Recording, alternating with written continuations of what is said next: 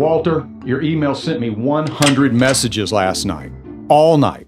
It just kept ding, ding, dinging. I didn't get a wink of sleep.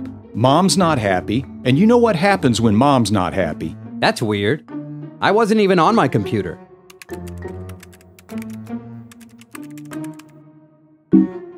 What is going on? Yeah, this is him. Wait, slow down. What? You're accusing me of spamming what percentage of the county? Oh, you said country? Like United States of America country? Yeah, you got the wrong guy. It's not me. I don't even use my email.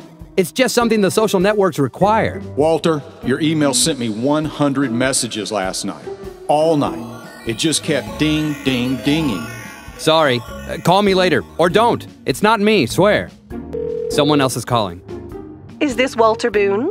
Who is this? That's not important, Mr. Boone. I'm calling to inform you that your credit card has reached its limit. You can't afford to buy any more popcorn. What do you mean? Popcorn? What?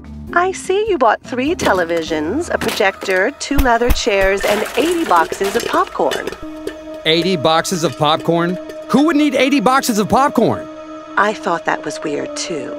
Ma'am, I don't know what to tell you, but I think I've been hacked. What is happening? Son, your computer is still sending me emails. Make it stop. Make the ding, ding, dinging stop. Thank goodness.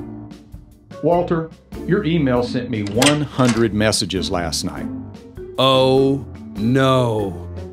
Hackers are real. Invasions of privacy happen. Data security must be a priority of the world we live in. Your task is to evaluate available encryption strategies, design a security protocol to encode and decode digital messages securely and efficiently, and beta test your system for effectiveness.